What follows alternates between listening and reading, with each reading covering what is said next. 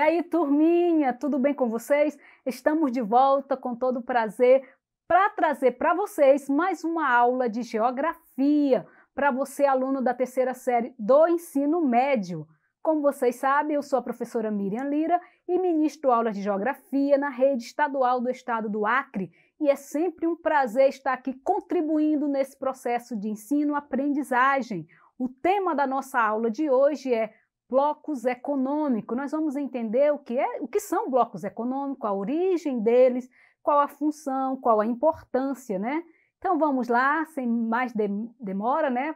Estudar. O que são blocos econômicos para facilitar? O mapa aí você está observando os principais blocos econômicos. Certamente você já ouviu falar em alguns desses blocos econômicos, né? Mas o que são blocos econômicos? Blocos econômicos é uma junção de vários países, uma reunião de países, por isso que é chamado de blocos.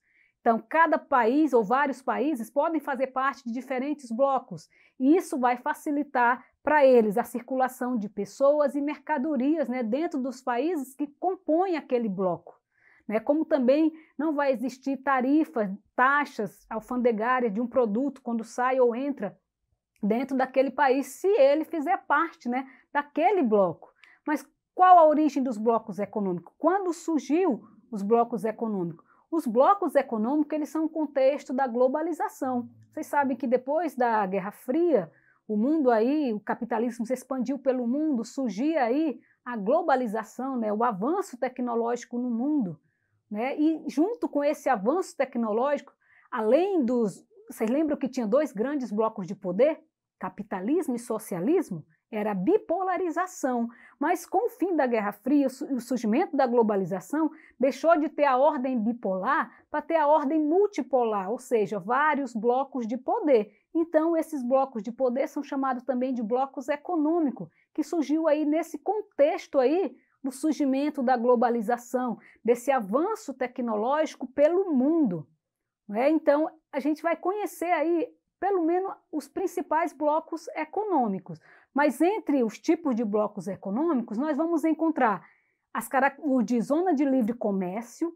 Nesse aí, da zona de livre comércio, há uma circulação de mercadorias e pessoas dentro dos países do bloco, mas é mais local, né? Naquelas áreas de abrangência onde estão concentrados os países que pertencem a esse bloco.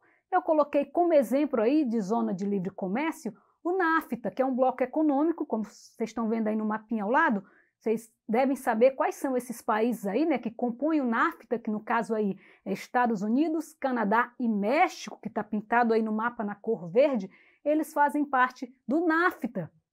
As pesquisas, né, os cientistas falam que os Estados Unidos colocou o México dentro do NAFTA, aí, fazendo parte do bloco econômico do NAFTA, pela questão deles terem aí a questão das indústrias, né, mexicanas, as maquiladoras. Então, os Estados Unidos precisam dessa tecnologia mexicana para suas indústrias, bem como da mão de obra mexicana. Então, eles colocam aí, no caso, o México fazendo parte do NAFTA por isso. A gente observa muito isso nos blocos econômicos. Às vezes, aqueles países colocam um país que nem é desenvolvido, ele é subdesenvolvido, mas por ele ter matérias-primas em abundância ou mão de obra, ele é convidado a fazer parte daquele bloco, porque há o interesse dos outros países na questão da exportação e importação de produtos, né? Como eu falei para vocês, há uma facilidade para os países que fazem parte daquele bloco, ok? A União Aduaneira, ela engloba o anterior, né, que é a zona de livre comércio, mas aqui há uma cobrança de taxas, que é o TEC. Essas taxas são cobradas para países que não fazem parte do bloco, se eles quiserem vender, por exemplo. Aí nós temos como exemplo o Mercosul, né, que aí faz parte Brasil, Uruguai, Paraguai, Argentina. A gente está observando aí, são dos principais que fazem parte do Mercosul. Os outros países que querem vender ou comprar do Brasil tem a taxa, né, que é o TEC. Por quê? Porque eles não fazem parte do bloco. Quem faz parte do bloco não vai ter essa taxa a ser paga. Vocês sabem que já ouviram falar, esse produto ficou mais caro porque tem as taxas de exportação ou tem a taxa de importação, veio de outro país, por conta das taxas fica mais caro. Exatamente essa questão de não fazerem parte daquele bloco. Isso aí seria essa aí se encaixa aí na União Aduaneira, que também engloba aí a zona de livre comércio, que é o anterior. O mercado comum, ele vai englobar os dois anteriores, tanto a União Aduaneira como a zona de livre comércio, e ele vai ser bem mais abrangente, né? Ele engloba aí, tenta abranger todos os países do mundo, principalmente quando há interesse aí de vender ou de comprar desses países, né? Aí quando engloba aí, quando eles tanto têm a zona de livre comércio como a União Aduaneira, é chamado de mercado comum, ou seja, é uma evolução dos dois anteriores, ok? Aí vira um mercado comum.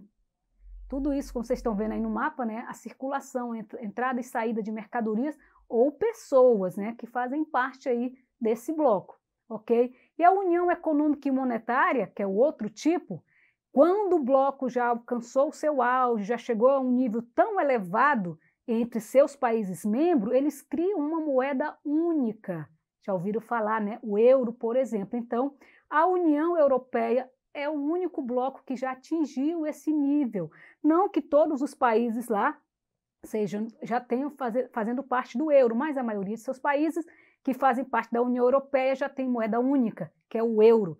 Então, ele chegou a esse nível. Isso é bom?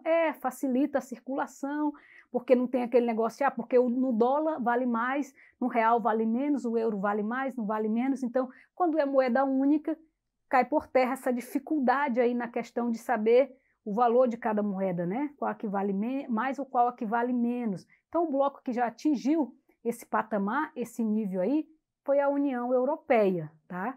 Com a moeda única aí, que é o euro, ok? Aí nós vamos ver aqui, só rapidamente, os principais blocos econômicos, né? Nós temos aí o Mercosul, é o nosso bloco econômico, né? Eu mostrei anteriormente para vocês.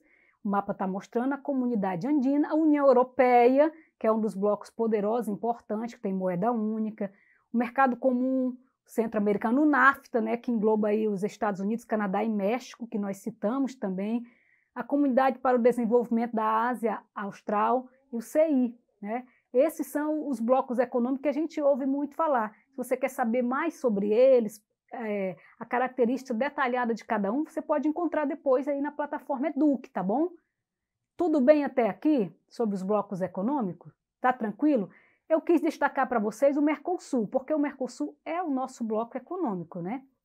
Nós sabemos aí que os países membros são Brasil, Argentina, Paraguai, Uruguai. Nós sabemos aí que tem os associados, porque tem os membros e tem os associados, Chile, Bolívia, né? Peru, Colômbia, né? Equador, são os associados. E nós temos também um país que foi suspenso aí, que foi a Venezuela, por não respeitar os acordos ou algo do tipo. Então, por enquanto, está suspenso. Então, tem toda essa questão. Então, o Brasil, ele se destaca aí dentro do Mercosul, quando a gente analisa.